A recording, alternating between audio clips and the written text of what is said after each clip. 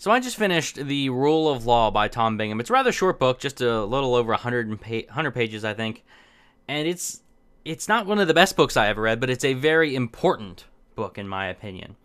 It's not written for like a legal scholar. It's written for, I think, the layman pretty well. A lot of the stuff still kind of went over my head. I had to look it up, but I think that's because I know less than the average person when it comes to like the legal system. But overall, it was a very, very like important book for me, and because I focus a lot on political philosophy, a lot of like ethics, systems of ethics, and that, and I don't focus at all on the law itself. And as someone that like very interested in politics and that, and following a lot of the different political circles, I think that's something we miss a lot. That I think anyone, especially like libertarians of all people, could really benefit from this type of book, because it offers like the perspective of lawyers and the legal system that I think a lot of us misunderstand. Where when it comes to the law itself, like when it comes to like being an activist in that, and being into philosophy and being into politics and all that, we're often like activists. But the legal system is kind of a separate issue, because even though they're closely intertwined, the legal system is not so much about doing what is right so much as doing what is written, I should say.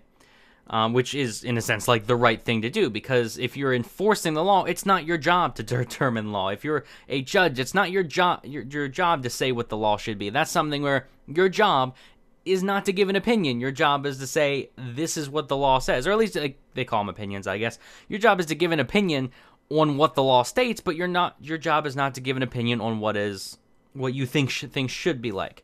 And I think that's something we often miss a lot when it comes to like criticizing the legal system, where it's by no means perfect, and there are all kinds of corrupt people within the system.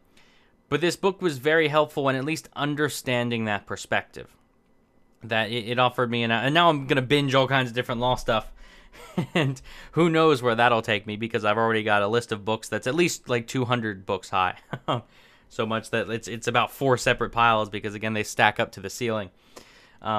But who knows, that'll be a whole different issue. But no, it's definitely one of those must-reads if you're going to have any opinion on the political system whatsoever.